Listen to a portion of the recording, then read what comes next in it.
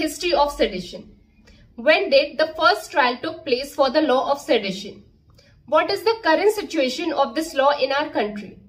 Hello guys, this is Jolly Tewari from LawSikho. Today, we are going to discuss about a very important topic. That is, brief discussion on sedition law.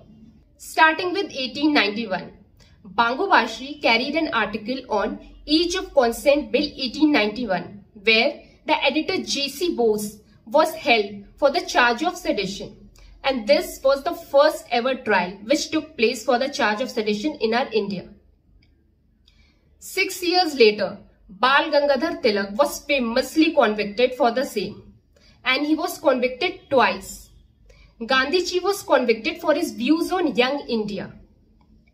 Soon it became a tool to convict Indian nationalists and freedom fighters. Disloyalty was the meaning which was given to sedition back then. In 1950, what happened?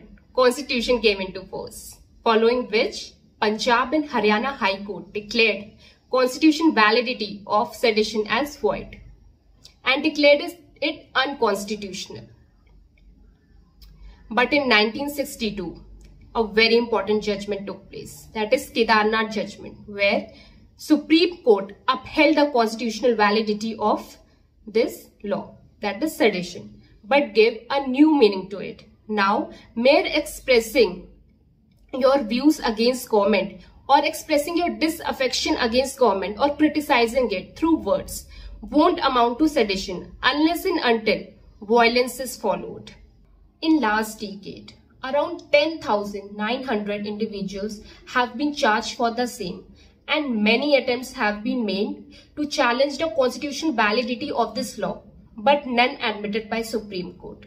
But this year in 2021, one petition has been admitted by Supreme Court which will be heard by bench of 3 judges. So what do you think?